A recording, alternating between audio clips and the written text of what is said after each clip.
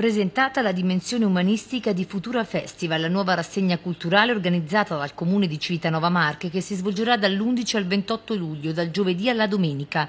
Il festival vuol far riflettere su vari temi. Ma è un laboratorio, Futura Festival è la vetrina, ci sarà quest'estate e poi proseguirà per tutto l'anno.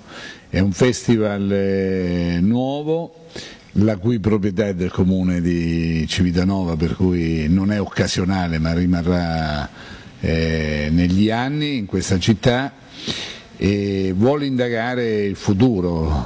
Oggi il vero tema è questo, in tutti i campi. Futuro inizierà con un incontro che farà da incipit e da summa di tutta la kermesse, un dialogo a quattro voci fra due umanisti, Luigi Alici sul futuro dell'anima e Massimo Arcangeli per il futuro della parola, e due scienziati. La paura della crisi ci sta un po' paralizzando e allora dobbiamo forse mettere insieme anima del futuro e futuro dell'anima per capire che lo stallo spesso nasce dentro di noi ed è dentro di noi che possiamo e dobbiamo ritrovare le energie critiche e progettuali per ripartire. Sarà invece Filippo Laporta, il Virgilio che condurrà nei meandri del futuro della sezione Humanitas.